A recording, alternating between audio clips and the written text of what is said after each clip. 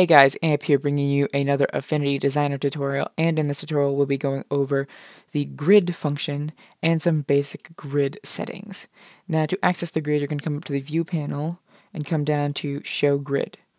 And to access some certain preferences for a grid, we're going to come to the Grid and Access Manager, again under the View tab.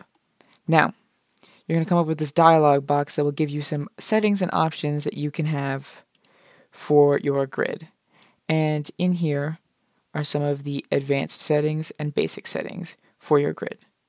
What you can do is come in and edit the color of your grid here and how light you want to show them up. But as you can see, these are now linked to the same color. So if I edit this, all of these change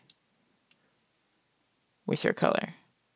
And if you want to get that off, you can come over here to the Link Grid Colors option and say you wanted to make it a different color.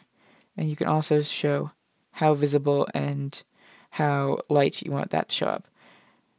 Now, you can unselect the automatic grid tool to come to advanced, and these are all of your advanced options. Now, these are for really detailed things.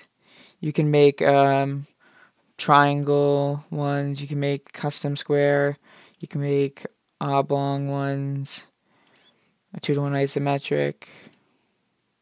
You have all these options for certain grids, and you can play around with them and play around with their axes.